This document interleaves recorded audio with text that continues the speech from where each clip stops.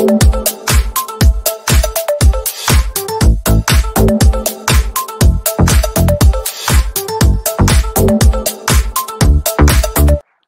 everybody, welcome to a slightly delayed, but for good reason, edition of the Future Stars forecast featuring my very special guest, Todd, Hall of Famer Pletcher, who's just fresh in from traveling back from Saratoga, right? That's right. How are all the horses doing up there? Well, good. We had a productive morning. Unfortunately, yesterday we had a lot of rain, so we kind of had to delay some works overnight, but things went smoothly this morning, and Saratoga's right around the corner.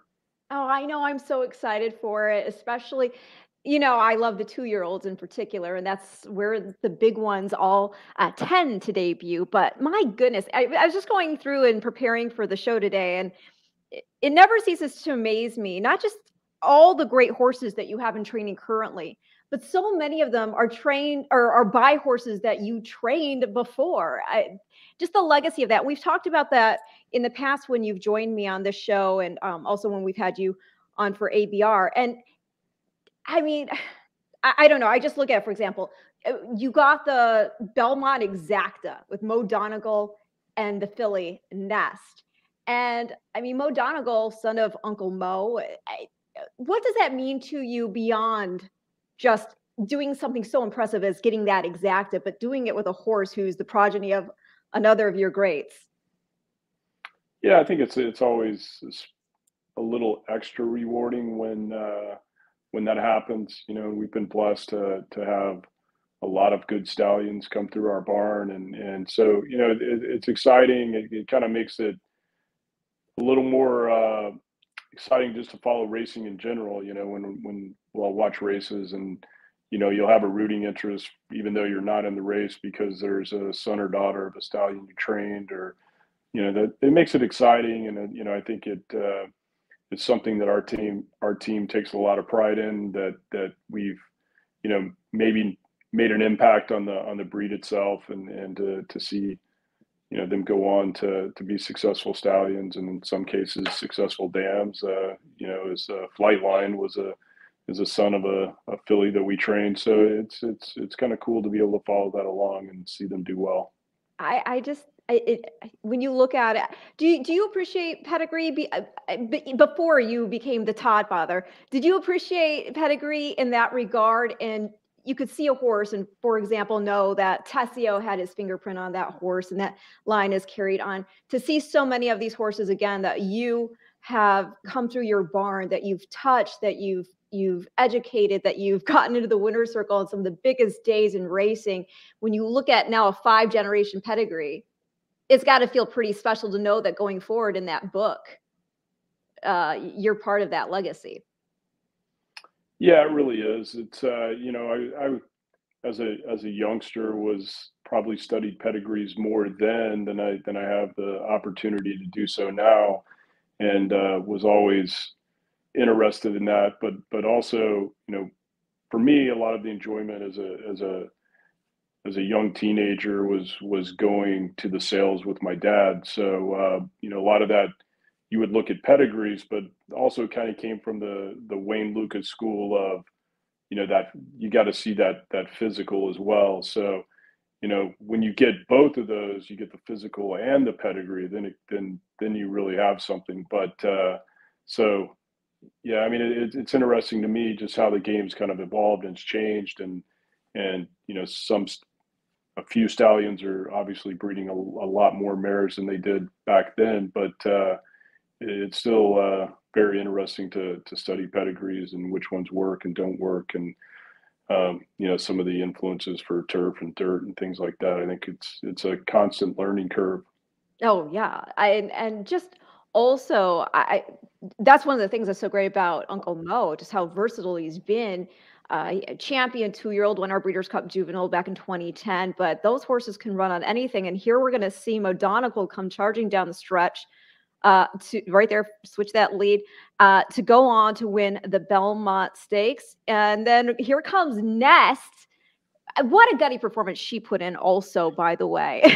I mean, Yeah, she ran a terrific race, and she was still finding a little more at the end. I think, she certainly validated that we made the right decision to give her a try in there. And if she hadn't stumbled at the start and kind of been bottled up waiting for room for a little bit, I think she was going to make it close. So we're super proud of her performance, and it was a lot of fun. And watching Mike and his family, and how excited they were.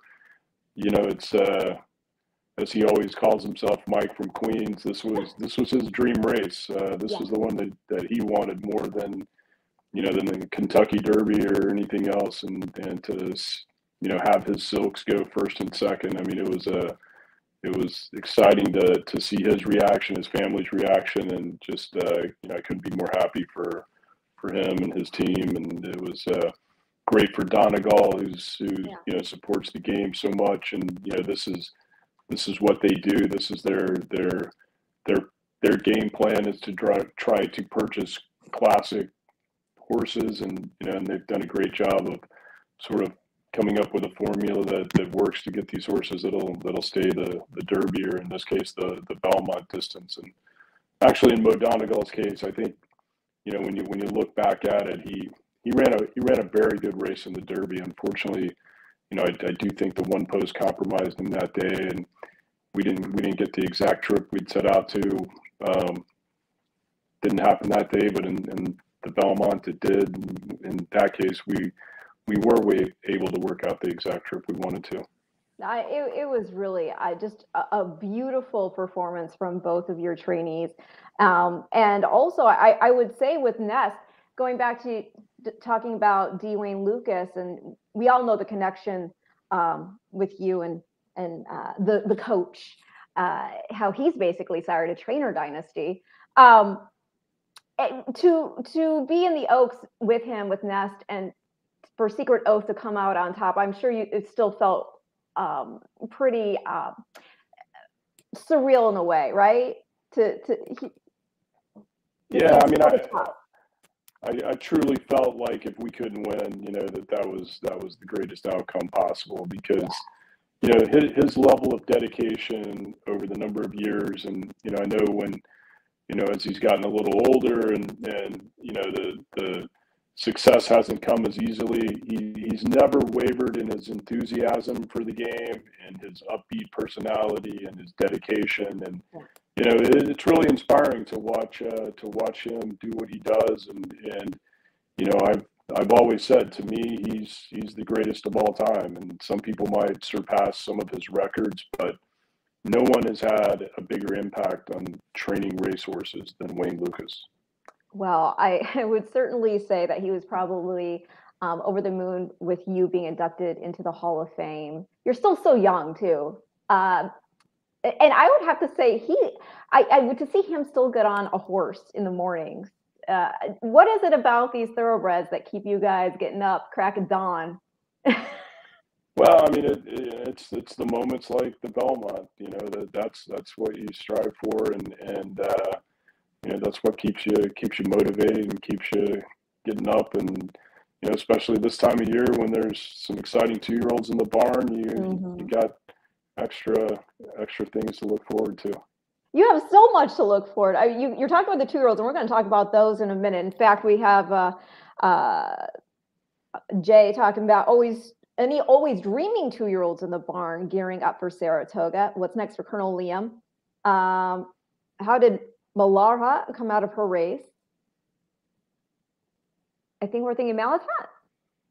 Yeah, maybe that's Malatat. If it is Malatat, yes. Yeah, if it is Malatat, she came out of the race great, and she's always been a very curious filly, and it's been hard to kind of think about an equipment change with one that's so successful. But we've kind of had in the back of our mind that she's possibly a blinker horse. And John Velasquez commented after the race, and he and I had talked about it several times. He said, I think it's finally time to make that move. And he said just inside the 16th bowl, she saw something and kind of tapped on the brakes, and he felt like it cost her the win. But what a great filly. She's just been such a pleasure to have in the barn. She's got a tremendous personality, and just so talented. So And we're going to dreaming of probably Julia experiment with some connection.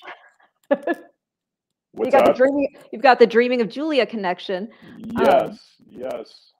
And so the blinkers you think are going to maybe just put her over the top, hopefully. yeah, well, yeah, just I mean, we just need that tiny bit more focus, and you could see in her win off the bench in the double dog to Eric Keeneland, she completely just idled when she made the lead that day. So she's so smart and so intelligent and so curious that I think she just she needs to just focus in a little bit more. And but yeah, she's been a special one, and having trained her dam, that kind of makes it even more fun. Yeah, absolutely. So we're thinking about the Delaware handicap next for her, with the target being the personal Lenson. Well, I think we're going to wait for the Shoe V at Saratoga Okay. and use that as a prep for hopefully the personal ins, and that's the way we're leaning at the moment. We did nominate her to the Delaware handicap, but I'm kind of leaning towards waiting for Saratoga. Gosh, I mean, two beautiful mares coming down the lane here. Again, we've got Malatot there with the big star and stripe, and then Clairiere right to her outside, and it's just a matter of boom. And so, Yeah, it was a heck of a race. yeah, that's for sure. Let's see here. But that's the thing. Again, I mean, you have so many horses in your barn. You mentioned Flightline. You had Happy Saver in there, putting. I think it was his fourth consecutive runner-up finish. That's a horse Yeah, he who got kind of the. went from winning his first four to being second in his next one. But yeah, he's a really quality horse, Yeah. and shows up and runs well every time in multiple distances. And we were kind of hoping for that speed duel between Speaker's Corner and Flightline, and maybe it would set things up. And it looked like for a moment that could kind of shape up that way, but and Flightline was able to put away Speaker's Corner, and I thought Happy Saver ran on well, and so hopefully moves forward in the next one. Well, speaking of Speaker's Corner, you're going to basically be thrown down with him, but with Life is Good in the John A. Nerud. I'm going to show the replay here in the background of Life is Good winning the big ass fans Breeders' Cup Dirt Mile. Anytime I can get away with saying that, and it's actually not an expletive because it's just me. It's okay. Gotta do it. Exactly, I have to. They're a sponsor. We've got the little mule toys. My daughter loves playing with them. So let's see here. Yeah. So here he is winning the Dirt Mile there at beautiful Del Mar. Let's see here. I'm going to make the screen bigger on this side. So tell us about Life is Good and just how good you knew he was from the jump.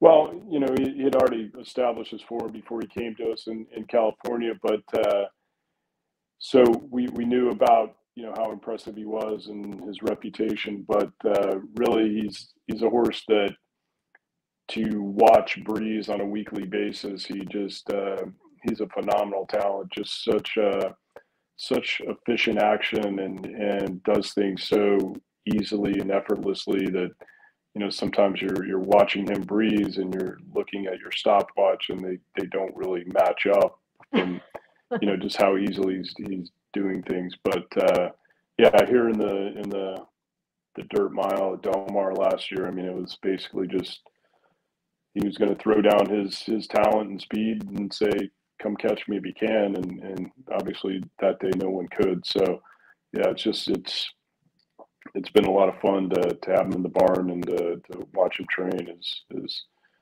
he's a joy to watch. Yeah, I watched back the Dubai World Cup, and which was the last start he's had. He obviously won the Pegasus World Cup over Next Go before that. And I thought he was so gallant. It wasn't just a matter of the distance that day. I honestly don't think it was just the distance, and part of the reason I say that is just watching him train and the way he gallops out. I do think 1.25 miles is within his range. What I was disappointed with in Dubai was just the condition of the track that night. It was very, very deep, very, very slow track. I mean, those quality of horses to run the time that they did is just, indicates how demanding and deep the track was. And so it was actually one of the concerns we had.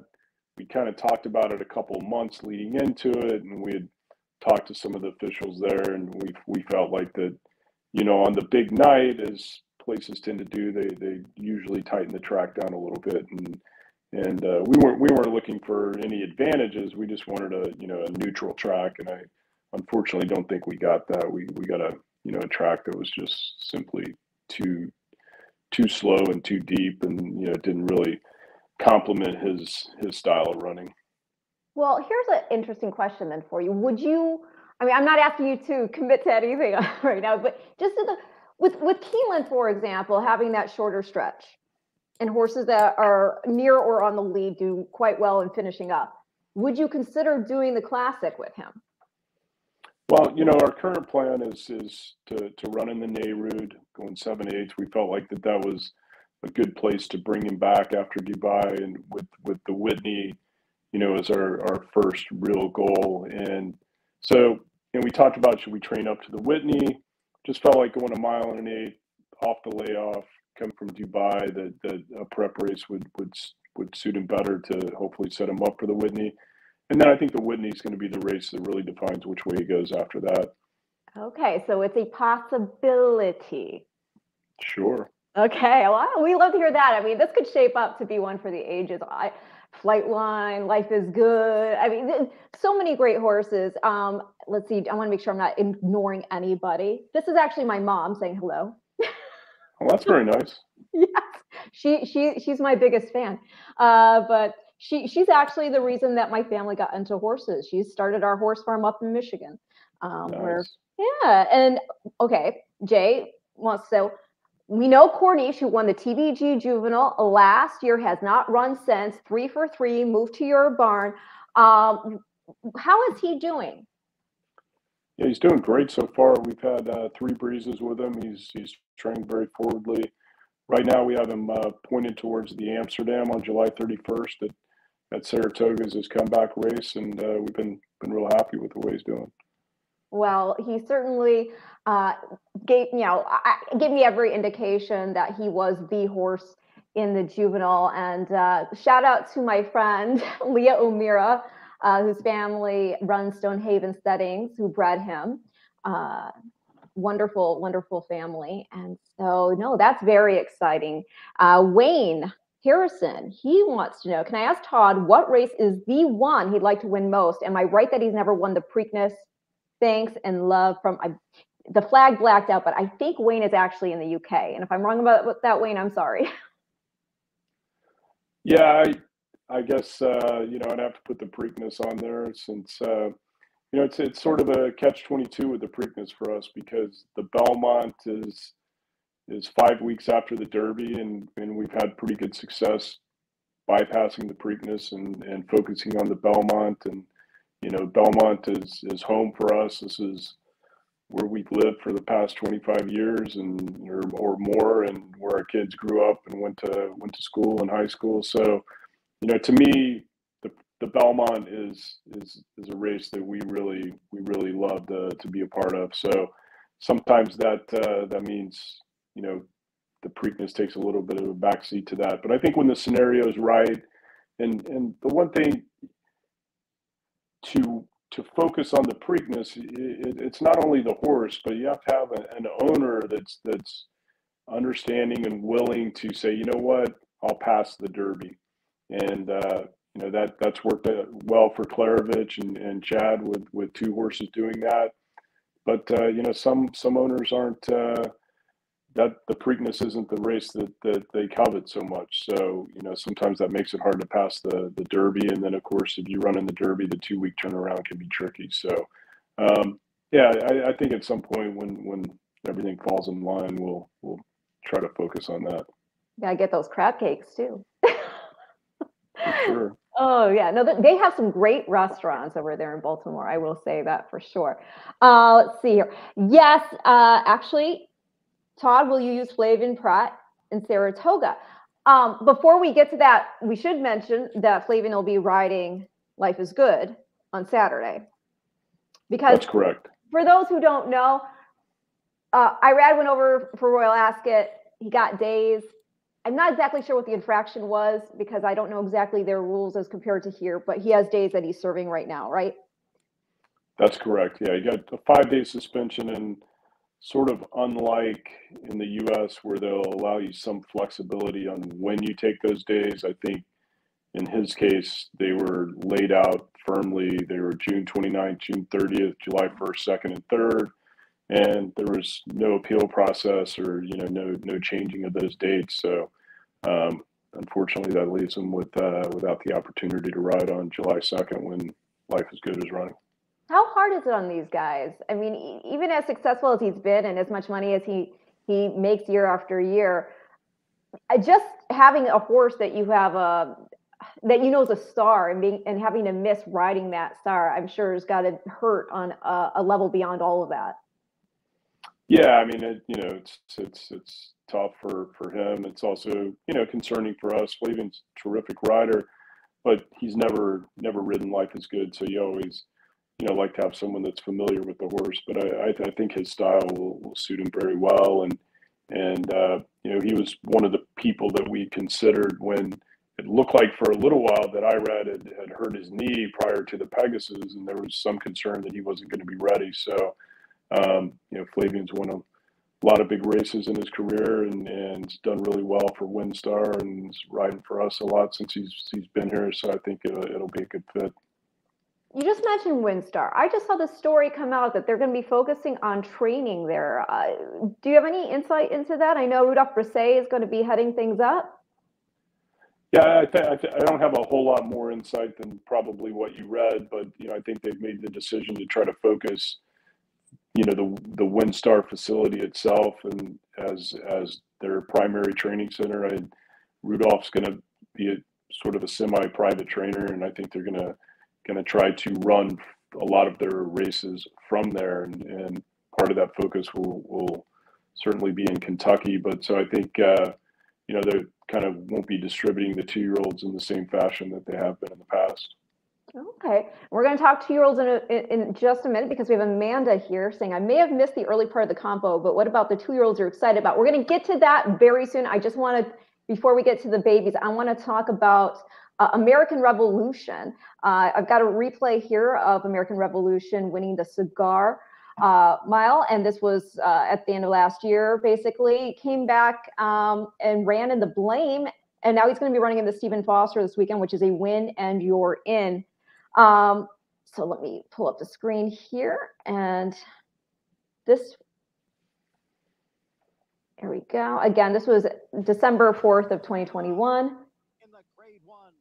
And cool thing about this horse is just going back to what we were talking about and horses that you've trained, then going on not only to be stars on the track, but then stars in the shed. I mean, this horse, American Revolution, is by constitution, you trained it, then he's out of a Super Saber mare. I mean, so you got the Todd touch on top and bottom. Right. No, I love Constitution as a stallion, and I think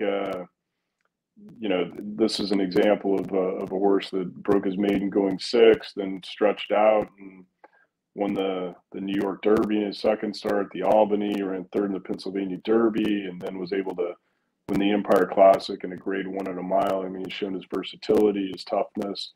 Seems like that's what we're seeing from a lot of the Constitutions, and I think he's already made a huge impact as a stallion, but I think his real big years are getting ready to happen because the quality of mares that he's been bred to has really jumped up. So I look for Constitution to continue to climb the ladder of leading stallions. Yeah. And so how about this horse coming into the Stephen Foster, sticking right there at Churchill Downs? Stephen Foster, as I mentioned, a win in your in. It's a win in your in for the Longines Classic, to be more specific. Just give us insight. So, the original plan is he is a New York bred, and we'd pointed him for a New York bred stake. The commentator at Belmont going a 1-turn mile, which we felt like was the ideal spot to start him back. And Unfortunately, that race did not fill. So then we sort of were scrambling on a backup plan, and we ended up landing in the blame. Which my biggest concern with that is I really didn't want to run him a mile and an eighth off the layoff. But anyways, we needed to get started, and I think he simply got a little tired the last part off the layoff, going a mile and an eighth, and he had a pretty wide trip that day as well. So hopefully that race and some subsequent good breezes have him set up for improved performance, which they'll need. The Foster certainly looks like it's coming up a very competitive race, but he's training super. Yeah, it's legit. So, but we like the way he's doing, and hopefully takes him step forward off his first race back.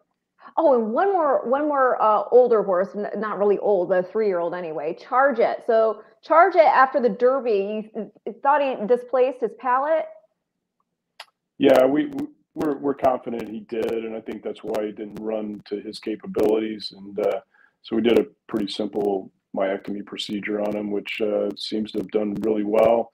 I think he's been training super, so the plan is to run him in the Dwyer on Saturday, and then we'll kind of see how that goes and decide, where we go from there. But we kind of have our eye on the Travers if things were to go well. Nice. Okay, so he can meet up with his stablemate Mo Donegal in there. Yeah, that's a possibility for sure. Yeah, it's got to be hard. I mean, it's exciting to see these horses go against each other, but at the same time, they're all still coming out of your same barn. And then as for Nest, Alabama. I'm sorry, say it again. Where's Nest is going to run? Oh yeah, Nest. We haven't decided for sure if she's going to have a prep prior to the Alabama. That's certainly our main focus, and we know she'll love the mile and a quarter. So we might just train her up to that. It's not impossible to run her in the coaching club, but I love the way she bounced out of the Belmont. She took the race really, really well. She's an extraordinarily beautiful filly, and so we look forward to seeing what she does next. Now, speaking of fillies, you know who we got to talk about? We got to talk about Munnys Gold. My goodness. Okay, before I get to it, I got to give the Breeders' Cup shout out, because Munnys Gold by Munnings by Speightstown, 2004 Breeders' Cup Sprint Champion, Eclipse Champion Sprinter. This filly, not only does she win her debut, she wins her debut by over 14 lengths, and she puts up a 101 Beyer, a 2-year-old filly at this point of the year. Insane. You couldn't have anticipated that, correct? No, never. No, I mean we knew she had natural speed, and we will allow our horses to work, but we don't set them down and ask them for everything they have in the morning. So we knew she was sharp. She'd been training well. Her 2 gate works were very good, but no, it's impossible to project you're going to have one run 56 and change and win by 14 and a half lengths. It just and then like you said, the figures came back just off the charts. So it was as impressive a debut as you'll see. I mean, even if you look at was it Jack Christopher? I think in his last race he put up 107, for example. I mean, this right is now. I mean, for a 2-year-old filly, like you said, this time of year to do that is super impressive. I think it was Marcus Hirsch. He actually put together a really nice article just about how amazing this was statistically, about time of year, about fillies versus colts. It again just really exciting. So when you were watching this race, I think I read an article that you were watching it from New York. Right. What were you thinking when she's just opening up like, adios, muchachos?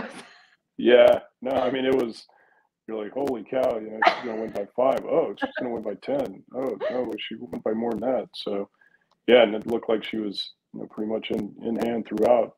Exactly. 14 and a half lengths, the official margin there under Hero Rendon. And if I said your name wrong, I'm so sorry.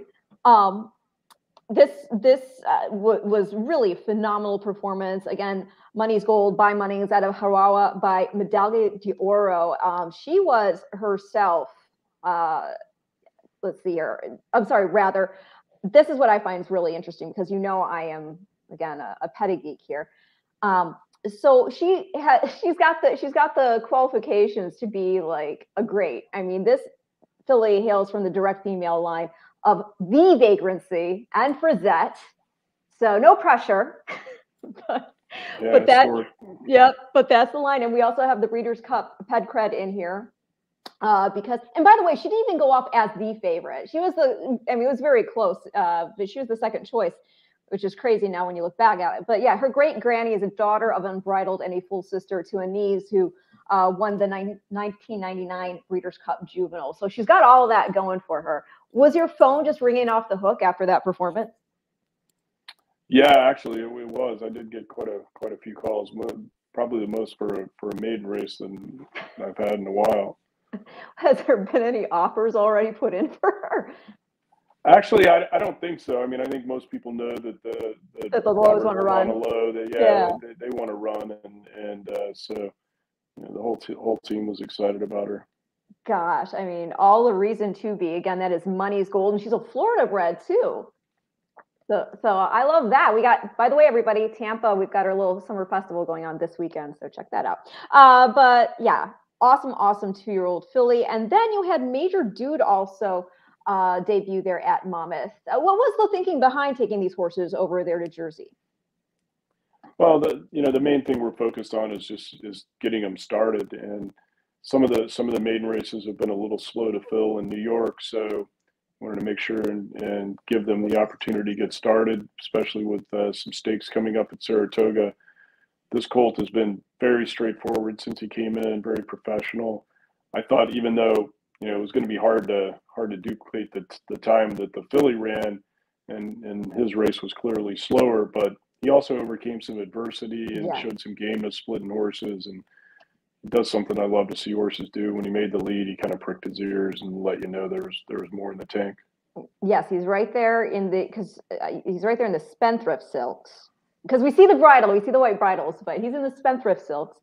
And kind of in an intimidating spot for a first-time starter 2-year-old to be there. And I thought John Velasquez gave him a great ride. He right here he starts to find a little seam to split horses and kind of encourages him to go up in there and do that. And that's pretty professional for a first-time starter to be willing to do that.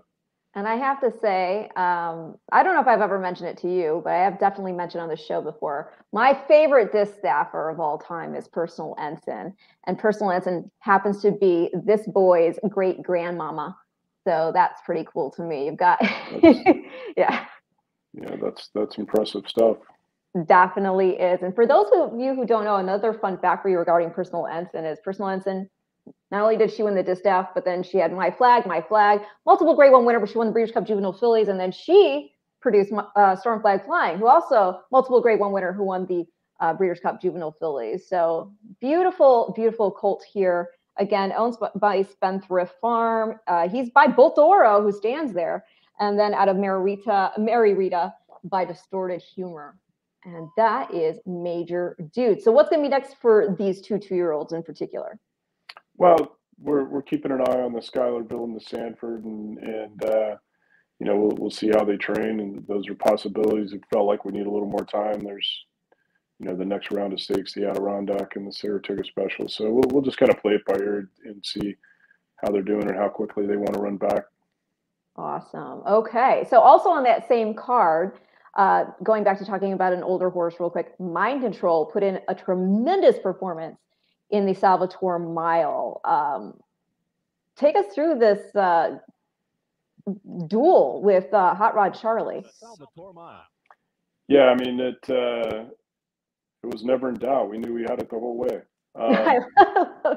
No, well, I mean, strategically, we felt like that we were the inside speed, and so we wanted to come out running, and if we could establish a lead, that's great. And I'm sure Mike Smith on Hot Rod Charlie, the big favorite, knew that we were probably the horse to beat and wasn't gonna let us walk the dog along the way. So, it was kind of a cat and mouse between Johnny and Mike down the backside, and see, Johnny got him in a terrific rhythm. He's cruising along, and then Mike will kind of come up and try to turn up the pressure a couple of times, and then like we've seen Mind Control do before, it looks like he's going to get past. He actually does get past, similar to what he did in the Parks Mile last year, and then just fights back gamely and is able to get his nose down on the wire. No, this is when you see horses throw down like this, and this isn't the first time we've seen in the horse show this type of grit. It's always impressive because that is something you can't train into them. No, this is just innate desire to want to win, and that's he's a super cool horse to train, and he's just real classy horse. He's had a tremendous career, and he loves what he's doing, and as you can see here, he looks like he's beat and just says, no, I'm going to come back and give one more big effort. Especially being on that rail, because when you're sandwiched like that and still to dig in and come out on top, always impressive. So we have some questions here, and we'll go first with Christopher Rosales. Todd, who is your go-to jockey for big races? I don't know. Can you name names? My relationship with John Velasquez has been a long time, and I think he's still top class rider, and in my opinion, the best to ever do it. So we're always very confident we have him on board, and we're blessed. We have a super colony in New York right now, and with Irad and Flavian coming in, and Irad's brother Jose, and it's a super deep colony, and you add veterans like Johnny and Joel and Javier you really can go 10 deep and find a rider you're really happy with. Oh, definitely. And like you said, and it is cool to see the evolution. I mean, even going back, talking about the horses that are now sires or brood mares, and you still have this relationship with, for example, Johnny. It's really tremendous to see that. I don't know if you can answer this one or not, because it's like picking one of your children. Who's your favorite horse you've trained in your career? Yeah, I really can't say that I have, an all-time favorite. I always say that my favorite win was Rags to Riches in the Belmont. That was to me the most exciting race I was involved with.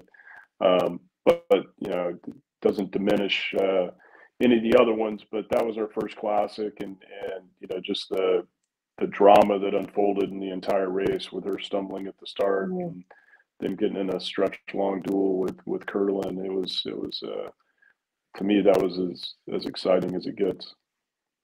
Let's see, we have more here. Other than your grade 1 horses, who was one horse that you were looking forward to run over the upcoming weeks?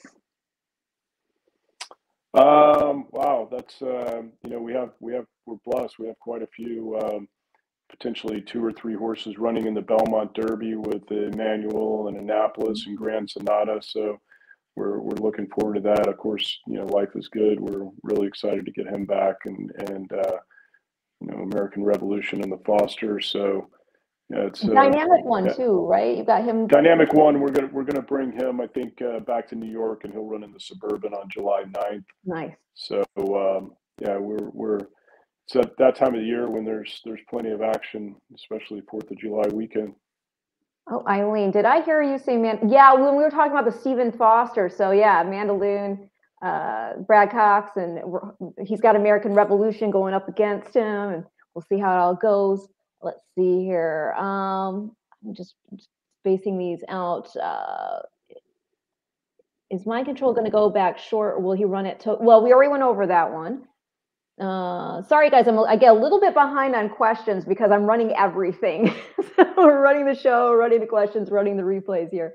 Let's see here. Could I ask Todd if he could compare Liam's map with Life is Good and their best qualities? Thanks. I think the biggest similarity is just so much talent, and they both kind of had similar styles. They kind of run you off your feet a little bit, and two special horses. Obviously, both won the Breeders' Cup Dirt Mile, and Liam's Map's doing really well as a stallion. So we're excited to see that. Oh, that's for sure. And it's also fun. Liam's Map is a half brother to Not This Time, and to see both Styers having success is really tremendous. Michael says, "Thank you, Todd, for your answer." Mebray is saying, "Good luck in the Alabama with Nest." Hashtag Eclipse Thoroughbred. Jay is also saying, "Thanks, Todd. Answer the questions. All you today with." Well, thank you. But before I let you go, this is the thing. Like, what time are you going to get up in the morning? I'll get up about 4. That's okay. So I need to ask you then, because Matt is like an awful sleeper. What is your key to a restful night's sleep? I'm actually a bad sleeper. You know, Really? I can go 4 or 5 hours, and then I start to toss and turn, and then Oh, the mind starts working, and you start training horses at 2 o'clock in the morning. great. Well, there you go. Why not? No. So we're nearing where because obviously you've got so many horses. It's hard to talk about everybody, but since this is the forecast and we focus on 2-year-olds, you do have a couple of horses that are going to be debuting in a main special weight at Monmouth. It's going to be the second race on the 1st of July. And so it's for fillies, and they're both tremendously well bred. Let's talk first about Bissett. And Right. yeah, by Quality Road, who you trained, which by the way is also kind of fun because going back to Corniche is a son of Quality Road. I should give him a shout out for that as well. So she is owned by Spendthrift. She was bred by Woodford Thoroughbreds out of Yes, It's Jackie. This filly, I mean, again, both of them, because you also have Mirabella for the lows and Into Mischief out of Vaudevillian by Distorted Humor.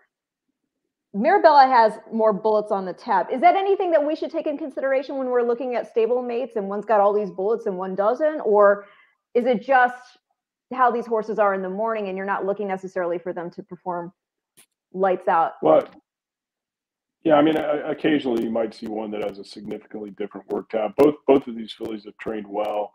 Guess Bissett took the worst of it drawing the inside, so the start's going to be critical for her. But I like both of these fillies. They both trained well, and you know we're at that time of the year where we're starting to get a handful of fillies ready around the same time, and with some limited maiden races on the East Coast, I don't like running two horses against each other when I don't have to, and of course you don't mind it doing it in the bigger races like the Belmont, but maiden races, if you have that opportunity to spread them out, we always try to. But in this case, we're kind of run up against it with a handful of fillies ready to go, and if one of these fillies is able to break her maiden, then a race like the Adirondack would be on the radar. So I think both of them have trained well enough. They should be competitive first time out.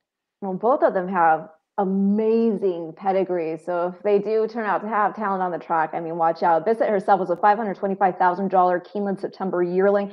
That mother that I mentioned, Yes, It's Jackie, a half sister to another scion of Quality Road, that being champion Abel Tasman. So that's pretty impressive right there. She's going to have Paco Lopez up. So I would assume he's going to, knowing Paco, I'm thinking he's going to have her nice and sharp out of the gate. And then as for Mirabella, another horse with a tremendous pedigree by Into Mischief, and then her mom is a half sister to Life at 10. Yeah, that's fair. Yeah, right. And so, does it make it any more special or no? In this case, when you're waiting or anticipating to see what they're going to do first time. Oh yeah, no. To me, 2-year-old racing is the most exciting, and so that's why we're trying to figure out in the mornings is who's ready to go, who's not ready to go, what they're ready to do, how far they want to run, what surface they want to run on. So, that to me, it's the most exciting time of the year to be getting the 2-year-olds ready to go.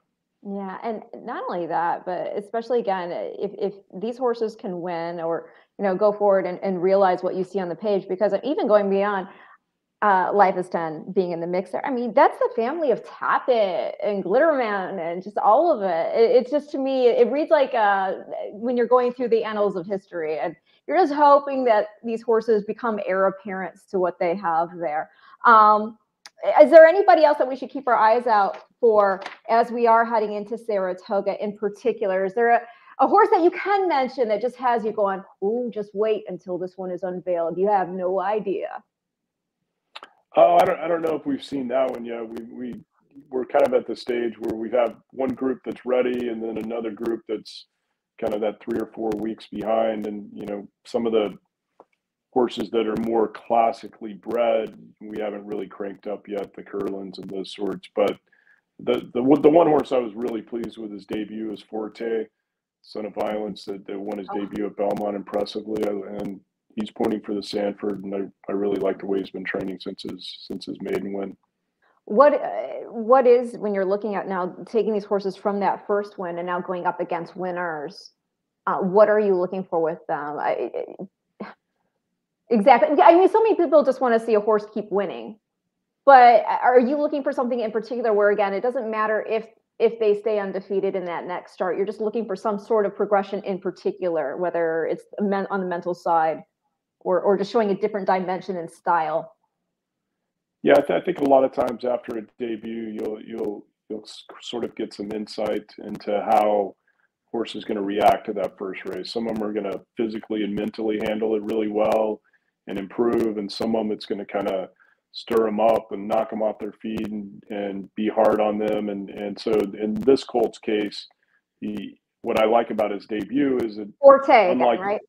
Forte, yeah, is that he didn't just go straight to the front and blitz the field. He kind of sat behind some horses. He took a little dirt in his face. He angled out and ran by them and seemed to have something left in the tank, and came back with two really solid half-mile breezes and then a good 5 furlong breeze, and continued to gallop out like more distance is gonna suit him well. So those are the kind of things you're looking for when after they make their first start. Before we let you go, just to make sure I don't have any questions outstanding, and I do want to ask you another one myself, which maybe I'll ask you that first, and then I'll go back to these questions. Outside of your own horses, who for you is the most exciting horse in training? Oh, I think you'd have to say Flightline. I mean, he was mega impressive in the Met Mile, and all of his starts have been, just blow the field away type. So I'll be interested. It doesn't sound like he's coming back for the Whitney. I think I read that he's going Pacific Classic route. So yeah, I was kind of thinking, it's going to be interesting when him and Life is 10, if Life is Good, if they meet. Life is 10. That's a good name. Yeah, might have to save that one. Life is a 10. Yes. So yeah, if those two meet, I think that could be very, very interesting. Right? Especially, again, I think especially if they both, and this is just me wanting this to happen. I would love to see them throw down the mile quarter at Keeneland. Yeah, it could happen. We'll see. I love that. I love the gameness. By the way, imagine, I was talking to Terry Finley about Flightline. I didn't know he even had a scar on his butt until I think it was Jeff Lifson posted a photo of him from the paddock there. And I was like, dang, how did that happen? So I had Terry on the show 2 weeks ago, and I asked him, and he told me the story that this happened. He got caught on a stall at some point during the foundation training. And he doesn't know, they don't know exactly what got in there, but anyway, it tore it up. And so they had to stitch it back together. He gave a ton of love to the veterinary team who was able to put it all back in place. But I can't imagine just the nerves. I mean, this was a $1 million yearling. What would you do if you got that phone call? Oh, I've had those phone calls. So okay. it is an impressive scar. I hadn't seen it in person until the Met Mile. It's impressive. But yeah, I'm sure that was that's one of those trainer's nightmare situations when something like that happens, and it's part of the deal. Things can happen at any time. So you try to take every precaution you can, and then sometimes crazy things can happen. Well, I even kind of joked with Terry. I said, I don't know, maybe however everything went back together, the sinew and the muscle and everything, maybe it's made him even stronger, even more freakier than he would have been otherwise. I'm an eternal optimist. I'm that person who I'm looking for the bright side in everything. So now we're going to wrap things up with the actual viewers, because we have a ton of viewers watching right now, Todd. So thank you for that. You bring in the star power. I love it. So, okay. Robin, writing in from Trinidad. Question for Todd.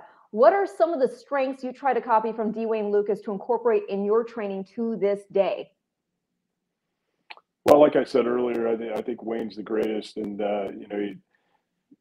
the thing that he always emphasized was the attention to detail, and every detail matters. And he's just a tremendous caretaker, and just wanted every base covered, and so that's what you try to do, and I think most successful people try to follow that. Yeah, yeah. I'm just in awe that he's got that touch. I mean, that horse whisper, you talk about a horse whisperer. He's got that touch. He's just got that je ne sais quoi that you either have or you don't have it. And it's just incredible to see not only the success he has had, but the people like you, all these other different trainers have been interconnected through that barn, and having the success they've had. And it's remained like a family. From what I gather when I talk to you guys, you all seem to have your stories of working with each other. Oh yeah, no, it's great, and it's really fun when we are able to occasionally get together and have sort of a semi-family reunion. We have a lot of laughs. I love that so much. You do have people thanking you for answering questions. Wayne said, "Good luck for the Breeders' Cup." Good luck here. We have Todd. How can we get in touch with you if someone has a runner for they want you to look at to train? You have a website, no? And yeah, I think our website's a good way to contact us, and yeah, I mean we're always open to looking at a good horse. Do you think some people are intimidated to get in touch with you when they know that you have so many big horses, and you still have that welcome mat out for people to, if they've got a horse that they think's got ability, to ask you, if you'd be willing to take a look? Yeah, we find that every once in a while someone will contact us, and we'll talk to them about the horse and maybe get a little background on them, and agree to take them in, and they'll say, "Oh, we're surprised, that you'd have room." But like I said, you never know where a good horse might come from. So we're open minded. That is for sure. Let's see here. So great to hear Todd talk about his horses past and present. So interesting. Will be great following Forte. Thank you both. Stuart over in the UK. Thank you, Stuart. I love it. We have an international. I know, right? That's okay. And let's see here. We've got Brandon saying, "Thank you for answering my question. Wish you all the best this season and see you at the spot." We're actually, Matt and we're going on vacation finally. We haven't taken a vacation in forever. And so we're going to go for Whitney weekend. Nice. Yeah, well, it's a big weekend, yes. You're going to be a little bit busy. You're going to be a little bit busy. Kelly, thanks for sharing this interview. Todd is fantastic. Jay again. Todd, I got to meet you and your dad and 2 sons. Are any of your sons getting involved in racing? So one of my sons, Kyle, just graduated from Texas A&M in mechanical engineering, just took a job in Houston. Wow. And so he will not. My other son is going to start veterinary school at the end of July. So I think there's a good chance he'll end up in the industry, hopefully as a veterinarian. That's awesome. Lazy Dog says, "Woof, woof," from North California. Woof, woof back, my friend. Mayberry says, "Elite runners." Yeah, okay, so that's, I guess, that's their stable name. So again, if you go to, Todd Pletcher Racing has a presence on Twitter, presence on a website as well. So if you go Google them, you can find out how to get in contact. Don't be fooled, because Not the Toddster is truly not the Toddster on Twitter. Do we know who that is? I have some suspicions, but no. I have some suspicions too. Okay, let's see here. Oh, and Jagan, I know your dad breaks the 2-year-olds in Ocala. Yeah, right? Yes, he does. Oh, gosh, that's awesome. It's a family affair. Tom, my wife loves betting on you and yours. Well, thank you, Lazy Dog. And Lazy Dog must have a restaurant. And if they have a restaurant, I think now that you should get free Lazy Dog grub if you're ever in Northern California. Good point. Are you a healthy eater, or are you ready to go? What's that guy's name who eats all the hot dogs? No, I don't even like watching that. But no, I'm not. I get sick too. I'm like, oh my gosh, what are you doing? But anyway, yeah. So that is basically. Oh wait, no, I got one more. The best Pletcher horse I've ever seen was Awesome Maria. Yeah, she was a great one.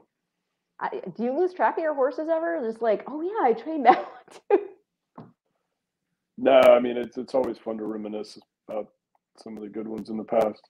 No, well, you pass, and there's so much more to be looking forward to in the future, Todd. I got to thank you so much for your time, especially knowing that you're going to be getting up at 4 in the morning. But we wish you all the best going forward, and everybody else. Just a heads up again, we do have Win and You're in action coming up this weekend. Let's see here if I got the challenge series page. I can pull up here real quick. The Princess Rooney is a Win and You're in for the Longines distaff. It's actually, do you remember? I mean, obviously you would have been much younger, but do you remember Princess Rooney, watching her run? She's our first Oh distaff yeah, winner, 84. sure. Yep. Yeah. What were your? I think if I remember right, did Eddie Delahousie drop his whip that day? I think you're right. Yeah, I But think you're right. he never was going to hit her anyways. But Nah. yeah, now I remember that. And yeah, it's again, everybody, it's really fun. I mean, you and I, you live and breathe the sport, period. And, me just being a fan who's I mean, I've been involved, but more on the periphery, much so than you, again, you're in it. But some people don't know the stories behind the names of these races. So it's always fun to go back and look. So again, everybody, Princess Rooney named for the inaugural victress of the distaff back in 1984. And then also, again, the Stephen Foster Stakes when you're in for the Longines Classic. So again, we're going to be looking at Gulfstream Park for the Princess Rooney. We're going to be looking at Churchill Downs for the Stephen Foster. And to wrap things up, Eileen, thank you guys. Great interview, Ren. He makes the interview. So Todd, again, thank you so much for your time. My pleasure. Sorry for being late. Oh gosh, no. I mean, you had good reason. So everybody, again, this has been your Future Stars forecast on a 2-year-old Tuesday. I'll catch you back here next week. Thank you so much again to my very, very, very special guest, Hall of Famer, Todd Pletcher. Thanks, Ren. Thank you.